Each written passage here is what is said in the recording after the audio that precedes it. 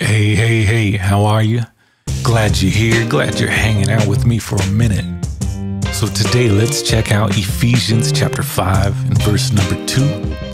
Paul again writing, and he says, "And walk in love, as Christ also hath loved us, and hath given himself for us an offering and a sacrifice to God for a sweet-smelling savour."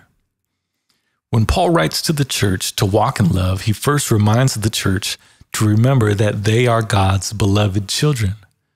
Follow God as dear children, and as you walk in love. And remember the sacrifice he made for you, and be happy, and be thankful that the price was paid for you.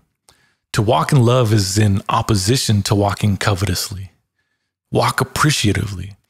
You are a child of God, and you are promised to inherit all things. And we have to remind ourselves of that from time to time.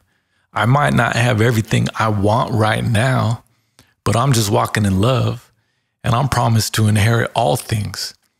It's my Father's good pleasure to give to me the kingdom. I'm just enjoying my salvation. I'm just enjoying knowing that I know him.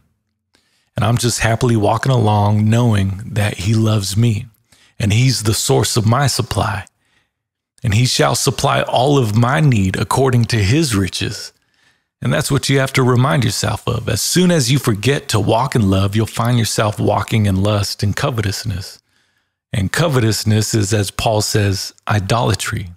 It's desiring things more than you desire God, wanting to have things more than you want to have fellowship with God. And the love of possessions can outweigh your love for God.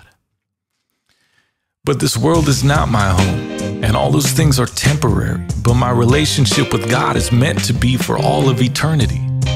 So walk in love, because you are just passing through.